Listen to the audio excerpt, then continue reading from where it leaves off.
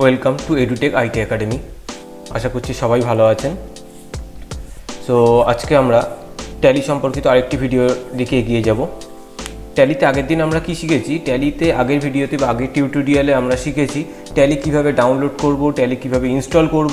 আজকে আমরা total company কিভাবে ক্রিয়েট করতে হয় সেই ভিডিওটি আলোচনা করব, ঠিক আছে? তাহলে ট্যালিতে কিভাবে আমরা কোম্পানি ক্রিয়েট করব সেটি আজকে দেখব।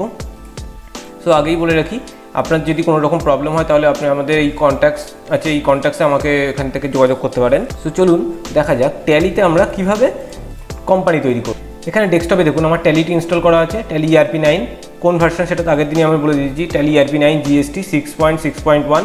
এটিতে ডাবল ক্লিক করলেই ট্যালি ওপেন হবে। ওপেন হওয়ার পর আপনি এখান থেকে মাউসটিকে ছেড়ে দেবেন, আর যেন আপনি মাউস ইউজ করবেন না, কোনো প্রয়োজন নেই। এবার আপনি অ্যারো কি দ্বারা নিচে নিয়ে আসবেন, ওয়ার্ক ইন এডুকেশনাল মোড এটিতে এন্টার করবেন। ক্রিয়েট কোম্পানিতে গিয়ে এন্টার প্রেস করি। এখানে দেখুন কি দেখাচ্ছে, ডিরেক্টরি কোথায় কোম্পানিটি সেভ হচ্ছে সেটা দেখাচ্ছে, তারপরে দিচ্ছে নেম, অর্থাৎ আপনার কোম্পানির নেমটি দেবেন, ঠিক আছে? আপনার যে কোম্পানি তৈরি করবেন মানে যে বিজনেস শুরু করতে চান সেই বিজনেসের নামটি দেবেন। এই নামটি কিন্তু আপনার ইনভয়েসে শো করবে। ইনভয়েসে কোথায় কোনটা শো করবে সেটা আমরা নেক্সট টিউটোরিয়ালে গিয়ে দেখবো যে কোন জিনিসটা ইনভয়েসে কোন জায়গায় শো করে। সো আমি এখানে যে কোনো একটা নাম দিই এই মুহূর্তে, ধরুন আমি দিলাম ABC ট্রেডার্স, এন্টার দেবেন। মেলিংস নেম কি বলছে, মেলিংস নেম হলো কোম্পানির যদি কোনো শর্টকাট কোনো নাম থাকে, সহজে লোকে চিনতে পারে সেই রকম যদি কোনো নাম থাকে তাহলে দেবেন, না হলে দেওয়ার কোনো দরকার নেই, যা ছিল অটোমেটিক্যালি ও নিয়ে নেবে। এরপর এন্টার প্রেস করবেন। অ্যাড্রেস চাইছে, সো কোম্পানিটা কোন অ্যাড্রেসের অন্তর্ভুক্ত সেটি আপনি দেখবেন। এর থেকে দেখুন আপনি যেন এখানে কান্ট্রি বা স্টেট সিলেক্ট দিতে যাবেন না এখানে, কারণ সেগুলো আমরা পরবর্তী অপশানসগুলোতে পাবো। তাহলে আমরা এখানে জাস্ট অ্যাড্রেস দিই। ধরুন আমি অ্যাড্রেস আমারটাই দিলাম বসিরহাট দিলাম, এন্টার। এরপরই বলছে দেখুন এই অ্যাড্রেস থেকে কিন্তু এখনও বার হয়নি, ঠিক আছে? অ্যাড্রেসের আন্ডারেই চলছে। সো বসিরহাট তো একটা বড় এরিয়া, খুবই বড় এরিয়া, এর আন্ডারে কোথায় আছে, এর আন্ডারে ধরুন আমি চাইছি এখানে মার্টিন বার্ন রোড, এন্টার দিলাম। ধরুন এর আন্ডারে আরও চাইছে, তার মানে যদি আপনি আরও অ্যাড্রেস দিতে চান, সো অ্যাকচুয়াল আপনি কোন জায়গায় আপনার বিজনেসটা, অ্যাকচুয়াল আপনার দোকানটা কোন জায়গায় সেটা আপনি কিন্তু এখানে পয়েন্ট আউট করে দিতে পারেন।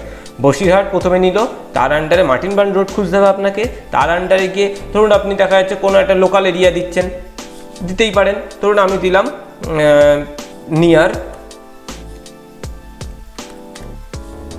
নিয়ার আমতলা, জাস্ট এইটুকু লিখলাম। এর আন্ডারে আরও দেওয়া যেতে পারে, আবার এন্টার দিলাম। আবার এন্টার দিয়ে এখানে কি বলছে, এখানে আপনি কোন জায়গাটাকে এক্স্যাক্ট বলতে চাচ্ছেন, ধরুন বিল্ডিং নাম্বার বলতে যাচ্ছেন। বিল্ডিং নাম্বার যদি বলেন, ধরুন দিলাম SWAPNA স্বপ্ননীড়,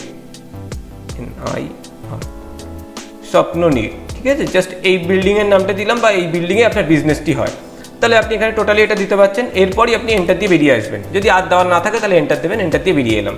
আপনি এখানে কিন্তু ভালো করে ফলো করে দেখবেন, আপনার এতটা দেওয়ার দরকার নেই। যদি আপনার ছোটো কোনো অ্যাড্রেস দেওয়ার প্রয়োজন থাকে আপনি দিতেই পারেন, বেশি অ্যাড্রেস না দিলেও অসুবিধা নেই। এরপরই কান্ট্রি আসছে। কান্ট্রির ক্ষেত্রে দেখুন আমি কিন্তু এখানে লিখবো না কান্ট্রির ক্ষেত্রে যখনই এলাম ডান দিকে দেখুন এখানে একটা লিস্ট চলে এসছে। সো আপনি এখানে যেটি লিখবেন এখান থেকে এটিকে সিলেক্ট করতে হবে। আমি ধরুন ডাইরেক্ট লিখছি ইন্ডিয়া, ইন্ডিয়া। দেখুন ডান দিকে এখানে IN ফর দুটো সিমটম দিয়ে, দুটো সাজেশন দিয়েছে আপনাকে, ইন্ডিয়া আর ইন্দোনেশিয়া। সো আপনি কোনটা নেবেন, অ্যারো কি দ্বারা সিলেক্ট করবেন। ইন্ডিয়ার উপরে নিয়ে গেলেন ডান দিক থেকে, এখান থেকে ভালো করে খেয়াল করে দেখবেন, ইন্ডিয়াতে নিয়ে গেলাম, এন্টার। তারপরে দিচ্ছে দেখুন স্টেট। সো যখন ইন্ডিয়া সিলেক্ট করলাম তখনই স্টেট চাইছে। স্টেট কী হবে, এটাও সেই ডান দিক থেকে আমাকে সিলেক্ট করতে হবে। ওয়েস্ট বেঙ্গল, W লিখলেই দেখুন সাথে সাথে চলে এসছে ডান দিকে ওয়েস্ট বেঙ্গল। সো ওয়েস্ট বেঙ্গলে আপনি এন্টার দেবেন। এরপর আপনার কাছে পিনকোড চাইছে, সো পিনকোড আমি দিয়ে দিলাম, পিনকোড দিলাম, আমার পিনকোড, এন্টার। এরপরই বলছে ফোন নাম্বার। ফোন নাম্বারের ক্ষেত্রে কী হবে, ফোন নাম্বার মিনস বলে এখানে ল্যান্ডলাইন নাম্বারটিকে, ঠিক আছে? সো ল্যান্ডলাইন নাম্বার যদি আপনার কাছে থাকে তাহলে অবশ্যই দিয়ে দেবেন, না হলে আপনি মোবাইল নাম্বার দিতে পারেন, কোনো সমস্যা নেই। তো ধরুন আমি ল্যান্ডলাইন নাম্বার দিয়ে দিলাম,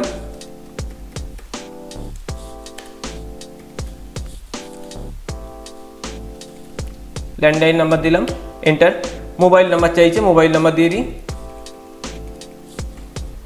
যদি আপনার ল্যান্ডলাইন থাকে তাহলেই দেবেন, নাহলে না দিলে কোনো অসুবিধা নেই। আর এগুলো ম্যান্ডেটরি নয়, আপনার কিন্তু এইগুলো ইনভয়েসে শো করবে। যদি আপনি না দেন তাহলে কোনো সমস্যা নেই, কিন্তু ইনভয়েসে আপনার শো করবে না তখন। ফ্যাক্স নাম্বার, ধরুন ফ্যাক্স নাম্বার দিলাম আমি, অ্যাজ ইউজুয়াল যে কোনো একটা ফ্যাক্স নাম্বার দিয়ে দিলাম, ইমেল অ্যাড্রেস কিন্তু আপনার ইনভয়েসে শো করবে, ফ্যাক্স নাম্বারে শো করবে, সো এগুলো সঠিক দেওয়ার চেষ্টা করেন যদি থাকে, না থাকলে অসুবিধা দেওয়ার কোনো দরকার নেই। ইমেল অ্যাড্রেস দিলাম,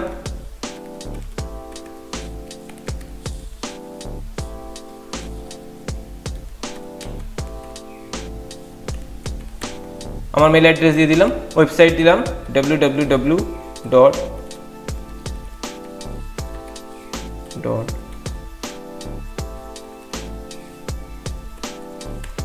আমার ওয়েবসাইট যেটি আছে সেটি দিয়ে দিলাম। এটা আপনাদের যদি থাকে তাহলে দিয়ে দেবেন, বা কোম্পানি যদি আপনাকে প্রোভাইড করতে পারে তাহলে অবশ্যই দেবেন, এন্টার। এরপরই দেখুন একটা খুব ভাইটাল সেকশন আছে যেটা হলো ফিনান্সিয়াল ইয়ার বিগিনস ফ্রম। এখানে আমি আগের দিনে বলেছিলাম যে কোনো বিজনেস আপনাকে মেনটেন করতে হলে আপনাকে যে কোনো একটা ফিনান্সিয়াল ইয়ারের অন্তর্ভুক্ত হতে হবে। সো আমরা যদি বলি এই মুহূর্তে আমাদের যে ফিনান্সিয়াল ইয়ার চলছে সেই ফিনান্সিয়াল ইয়ার কবে থেকে শুরু হয়েছে, ঠিক আছে, বা আপনি যে বিজনেস শুরু করছেন সেই বিজনেসের ফিনান্সিয়াল ইয়ারটা শুরু হচ্ছে কবে থেকে সেটি আপনি এখানে লিখবেন। সো এখানে দেখুন অটোমেটিক্যালি নিয়ে নিয়েছে 1/4/2020, তার মানে আমি ঠিকই আসছে, এটা আমাদের এই ফিনান্সিয়াল ইয়ার যেটা আছে সেটা শুরু হচ্ছে কবে থেকে, 1/4/2020 থেকে শুরু করে 31/3/2021 পর্যন্ত চলবে। তাহলে তো এটি অবশ্যই ঠিকঠাক আছে, এই ফিনান্সিয়াল ইয়ারের আন্ডারেই পড়ছে, যেহেতু আমি এখন মেতে দাঁড়িয়ে আছি। সো এরপরের অপশানটি দেখুন, এখানে আপনার প্রথমটা চেঞ্জ করার দরকার নেই, বা যেটা আছে আপনি ঠিকঠাক দেওয়ার চেষ্টা করবেন যে ফিনান্সিয়াল ইয়ারের অন্তর্ভুক্ত, ঠিক আছে। এরপরে আছে বুকস বিগিনিং ফ্রম, মানে ওই ফিনান্সিয়াল ইয়ারে যে আপনি এপ্রিলের 1 তারিখ থেকে বিজনেস শুরু করবেন এমন তো নয়, আপনি 2 মাস পরেও বিজনেস শুরু করতে পারেন, আবার 4 মাস পরেও বিজনেস শুরু করতে পারেন। আপনি যেদিন থেকে বিজনেস শুরু করবেন ঠিক এক্স্যাক্ট সেই তারিখটি এখানে দেবেন। কি বলেছি ভালো করে শুনে নিন, যে দিন থেকে ওই ফিনান্সিয়াল ইয়ারে যে দিন থেকে বিজনেস শুরু হবে সেই তারিখটি আপনি এখানে দেবেন, অর্থাৎ যেদিন থেকে আপনার ট্রানজ্যাকশন শুরু হবে, অ্যাকচুয়াল কথা যেটা বলতে হবে, ঠিক আছে। সো এই দুটি আমার দেওয়ার পর এরপরে অপশান দেখুন আছে সিকিউরিটি কন্ট্রোল সেকশনে চলে যাচ্ছি আমরা। সো এই সিকিউরিটি কন্ট্রোল সেকশনটি আমি এখন স্কিপ করে যাব, কারণ এই সিকিউরিটি কন্ট্রোল অপশানের ভেতরে ঢুকতে গেলে আপনারা হয়তো কোনো রকম কিছু ভুল করে ফেলতে পারেন, ঠিক আছে। সো আমি এই অপশানটি এখন এই মুহূর্তে আপনাদের দেখাবো না, পরবর্তী টিউটোরিয়ালে আপনারা অবশ্যই এই সিকিউরিটি কন্ট্রোল সম্পর্কে জানবেন।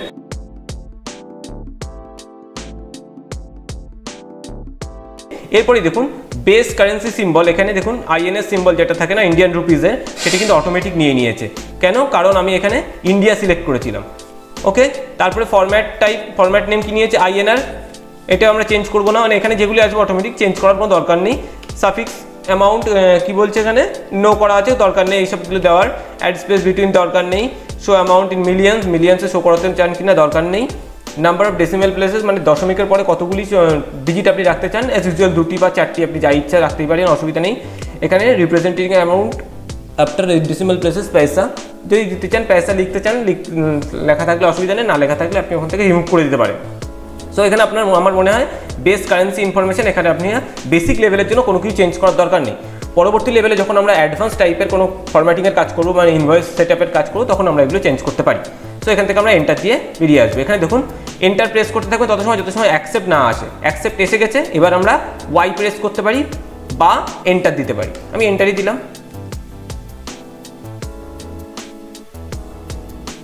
কোম্পানিটি তৈরি হয়ে গেছে, আগের দিনের মতনই দেখতে পাচ্ছেন। এবার দেখুন এই লেফট সাইডে প্রথমে চলে আসবেন, লেফট সাইডে কি দেখাচ্ছে, প্রথমে কারেন্ট পিরিয়ড, দেখুন আপনার কোম্পানি ফিনান্সিয়াল ইয়ার যেটা সেটা কিন্তু অটোমেটিক এখানে তৈরি করে নিয়েছে 1/4/2020 থেকে 31/3/2021 পর্যন্ত। আর কারেন্ট ডেট কি করেছে, কারেন্ট ডেট করেছে 1 এপ্রিল 2020। তাহলে আপনি যে বুকস বিগিনিং করেছিলেন 1 এপ্রিল থেকেই সেটি এখানে দেখাচ্ছে। আপনার যেদিন থেকে বিজনেস শুরু হবে সেই দিনটাই কিন্তু এখানে দেখাবে। আপনি ওখানে 1 এপ্রিল দিয়েছিলেন, দুটোই সেম রেখেছিলেন বলে এটা এখানে তাই দেখাচ্ছে। এরপর আছে name of company. Name of company, আপনার কোম্পানির নাম কি দেখাচ্ছে, ABC ট্রেডার্স। আমি যে নামটি দিয়েছিলাম, নো ভাউচার এন্ট্রিজ, অর্থাৎ আমি কোনো ভাউচার এই মুহূর্তে এন্ট্রি করিনি, মানে কোনো ট্রানজ্যাকশন হয়নি আমার কোম্পানিতে, জাস্ট অ্যাজ ইউজুয়াল এটা দেখাচ্ছে। আর এই ওপরে কিবোর্ডের শর্টকাট যেটা আছে আপনি দেখতে পাচ্ছেন, রাইট সাইডে কিবোর্ডে কিছু কিছু শর্টকাট আছেন, এগুলো আমি পরবর্তী দেখিয়ে দেবো। এখানে তো জানেনই আমি আগের দিন বলেছিলাম ভার্সন কত এডুকেশনাল মোড ইউজ করি। এডুকেশনাল মোডের ব্যাপারটা আজকে আমি আরেকবার বলে দিই। এডুকেশনাল মোডের ক্ষেত্রে প্রতি মাসের আমরা 1 তারিখ এবং 2 তারিখ ইউজ করতে পারবো, অন্য কোনো ডেট ব্যবহার করতে পারবো না, ঠিক আছে। কিছু কিছু রেস্ট্রিকশন থাকে, সেটা আমরা পরবর্তীতে আরও জানতে থাকবো। এরপরে দেখুন গেটওয়ে অফ ট্যালি যেটা আছে, গেটওয়ে অফ ট্যালি মানে GOT, এটাকে আমরা শর্টে বলি, ঠিক আছে। সো এই GOT থেকে আমরা কিন্তু ট্যালির সমস্ত অপশানে যেতে পারি। এখানে দেখুন প্রচুর অপশানস আছে, এর থেকে পরপর আমরা সমস্ত অপশানের কাজ করব। কোনটা কি কাজ হবে সেটা আমরা পরবর্তী ভিডিওতে জানবো। আজকে জাস্ট আমরা কি জানলাম, ট্যালিতে কোম্পানি কিভাবে ক্রিয়েট করে। সো এই পর্যন্ত কিন্তু আমার কোম্পানি ক্রিয়েট করা আছে। এবার দেখুন এখানে প্রত্যেকটা অপশানের উপরে নিয়ে গেলে একটি করে অক্ষর হাইলাইট লাগছে, তাই না। এছাড়া আমি যদি অপশানের উপর না নিয়েও যাই, তাহলে দেখুন অ্যাকাউন্টস ইনফো, এইটার জন্য কোনটা হাইলাইট লাগছে, এটি হাইলাইট লাগছে, তাহলে এ প্রেস করলে আমি ডাইরেক্ট অ্যাকাউন্টস ইনফোতে যেতে পারছি। সো এইরকম আমাদের অনেক রকমের কিবোর্ড শর্টকাট আছে যেগুলো আমরা সামনে এখানে শো করছে না, অত আমাদের জানতেই হবে, সেগুলো সম্পর্কে আমি একটু দেখাই। সো এই কিন্তু এখানে ট্যালি কোম্পানি ক্রিয়েট করা এই পর্যন্তই থাকে। আমি একটু মিনিমাইজ করে আরেকটি জিনিস আপনাদেরকে দেখাই। এখানে দেখুন ওয়ার্ড ফাইলে আমি একটি অ্যাপ্লিকেশন ওপেন করে নিয়েছি ওয়ার্ডে, যেখানে কিছু টেক্সট লেখা আছে, আপনারা একটু ভালো করে দেখবেন, চাইলে আপনারা এটা নোট ডাউন করে নিতে পারেন। ট্যালিতে কাজ করার সময় আমাদের কিছু বেসিক শর্টকাট জেনে রাখতে হবে, পরে আমরা আরও অনেক শর্টকাট জানবো। হ্যাঁ, তাহলে কী কী শর্টকাট এই মুহূর্তে আমাদের লাগছে সেটা আমরা দেখি। আমরা এখানে 12টি পয়েন্টিং করেছি। ফার্স্ট 1 নম্বরে কী বলছে, F1, এটি আমার ট্যালি অ্যাপ্লিকেশানে সমস্ত কোম্পানি লিস্ট দেখাবে। এই মুহূর্তে দেখুন আমি কিন্তু কোম্পানি একটিই তৈরি করেছি, সো আমাকে কিন্তু একটি লিস্ট দেখাবে, ঠিক আছে। তারপরে দিচ্ছে দেখুন Alt+F1, এটি ওপেন কোম্পানিটিকে ক্লোজ করবে, তার মানে আপনার যে কোম্পানিটি আছে না সেটিকে অটোমেটিক ক্লোজ করে দেবে Alt+F1 প্রেস করলেই। F2, কারেন্ট যে ডেটটা থাকবে সেটি চেঞ্জ করবে। Alt+F2, কারেন্ট পিরিয়ড চেঞ্জ করবে, ঠিক আছে, বা ফিনান্সিয়াল ইয়ার। যেমন এখন ফিনান্সিয়াল ইয়ার কী আছে, 1/4/2020 থেকে 31/3/2021। আপনি চাইলে 1/4/2015 থেকে 31/3/2016 এরকম কোনো ফিনান্সিয়াল ইয়ার, যে কোনো ফিনান্সিয়াল ইয়ার ওপেন করে নিতে পারেন। নেক্সট আছে F3 ওপেন কোম্পানিটির ডিটেলস চেঞ্জ করবে, ব্যাকআপ, অ্যাডভান্সড সেটআপ এগুলি করতে পারবে। CTRL+A কোনো উইন্ডোতে কাজ করতে গেলে সেগুলিকে একসাথে অ্যাকসেপ্ট করবে। Shift+Tab কোনো অপশানের আগের অপশানে ফিরে যেতে পারে। স্কেপ কোনো কাজ বাতিল বা উইন্ডো ক্লোজ করতে পারে। CTRL+N ট্যালির ভেতরে ক্যালকুলেটর অন করবে। CTRL+M ট্যালির ভেতরে ক্যালকুলেটর অফ করবে। F11 দ্বারা কোম্পানির কিছু ফিচার্স চেঞ্জ করা যায়। F12 দ্বারা কোম্পানির কিছু কনফিগারেশন চেঞ্জ করা যায়। আপনারা এই শর্টকাটগুলি একটু জাস্ট মনে রাখবেন। এর ডিটেলস কাজকর্ম আমরা ট্যালিতে কাজ করার সাথে সাথেই আমরা দেখতে পাবো, ঠিক আছে। আপনি যদি এখন এটিকে ভালোভাবে মনে রাখেন, তাহলে পরবর্তীতে আমি যখন এই অপশান কিওয়ার্ডগুলোর কাজ বলবো তাহলে বা প্রেস করবো, সেটা আপনি তো অটোমেটিক্যালি বুঝতেই পারবেন যে কী করতে চাইছি আমি এখানে। আপনারা একটু দয়া করে এটিকে লিখে নেবেন, ঠিক আছে। লিখে নিলে আপনাদের ভালো সুবিধা হবে। সো যাই হোক, ভিডিওটি অনেকটি বড় হয়ে গেছে, ঠিক আছে। ছোটো একটি ভিডিও অনেকটি বড় হয়ে গেছে, যেহেতু একটু ডিটেলসে বলতে চাইলাম আপনাদের সামনে। ভালো লাগলে অবশ্যই ভিডিওটি লাইক, কমেন্ট এবং শেয়ার করবেন। এবং আমার চ্যানেলটিকে এখনও যারা সাবস্ক্রাইব করেননি তারা অবশ্যই চ্যানেলটিকে সাবস্ক্রাইব করুন এবং এই ট্যালি প্লেলিস্ট ধরে আপনারা পরপর সমস্ত ভিডিও দেখবেন। এই ভিডিওটি দেখার আগে দয়া করে আপনি প্রথম ভিডিওটি অবশ্যই দেখে নেবেন, নাহলে কিন্তু এই ভিডিওটি আপনার একটু অজানা টাইপের লাগবে, ঠিক আছে। সো প্রথম ভিডিওটি দেখে নিলেও কোনো অসুবিধা নেই। ওকে, আজকে তাহলে এই পর্যন্তই থাক। See you on the next tutorial. Thank you.